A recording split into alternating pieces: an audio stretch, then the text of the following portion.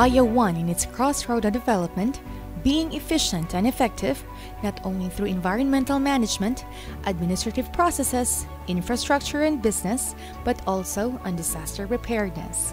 Being prepared can reduce fear, anxiety, and losses that accompany disasters.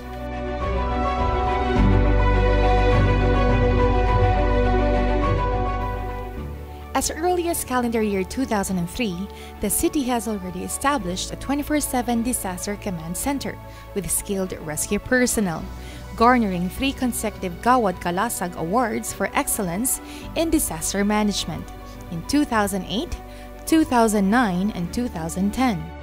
Bayawan City, which can be considered as Gawad Kalasag Hall of Famer. The city takes pride in priorities on disaster preparedness. Thus, in a disaster-prone area like Bayawan City, because of its geographical location, it has the potential to generate large magnitude of earthquakes in the future and confirmed to be very susceptible to flooding. Isang pulis at 4 na mga sibilyan ang naitalang patay sa mga pagbaha dulot ng malakas na ulan sa syudad ng Bayawan, Negros Oriental. It was a wake-up call that there is a great need to intensify disaster risk reduction and management activities. Yes, Bayawan City has already adopted the paradigm shift from response to preparedness. There is a need to complement skilled rescue personnel with the technology to be able to have real-time reporting of the water level and amount of rain that will be poured to the city so that preemptive evacuation can be implemented effectively. We continue the mission to save lives and continue to enhance our skills.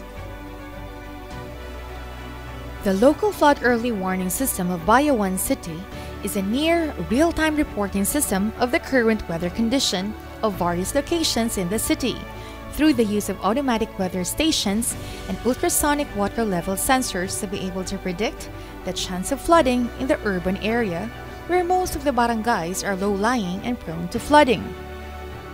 The local flood early warning system, or Lfews, of Bayawan City is primarily composed of 8 automatic weather stations, 6 automatic water level sensors, solar power with battery backup, long-range Wi-Fi transmission network, and a 24/7 command center.